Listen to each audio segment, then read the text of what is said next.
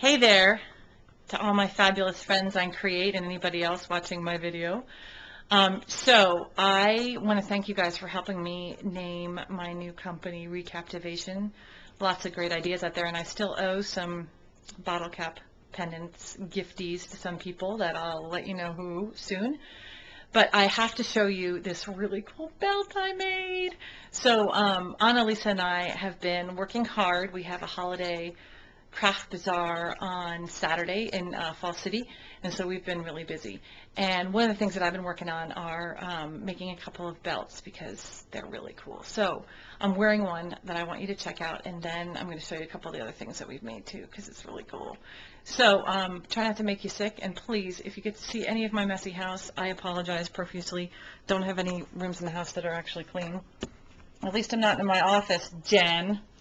She told me I had to change the scenery a little bit. So look how cute this belt is.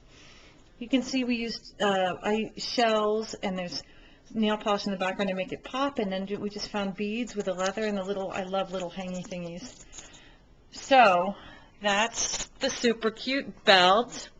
And then, this is the other thing I worked on last night, is making a bunch of little hair thingies, hair dingies. So we just took the bottle caps and glued them on. And then I also, tomorrow night's my daughter's end of the season soccer party. So look, N for Nancy. We put the girls' initials in each one with soccer balls. And then the coaches get little keychains or little necklaces too if they want. So cool, huh? Next up, I'm going to start making some holiday ornaments for a tree. I'm going to wrap some ribbon around some of these pretties. And then tonight, hopefully, if I get to it, after mass tie-dyeing, I'm gonna make another belt out of these ones with shells.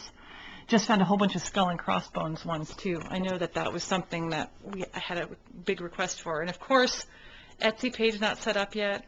Frustrating for all of you that I know would love to look at this stuff for the holidays, and I'm gonna work really hard, but I'm so busy, and unfortunately, this is just my art therapy right now. So, anyway, thanks for watching.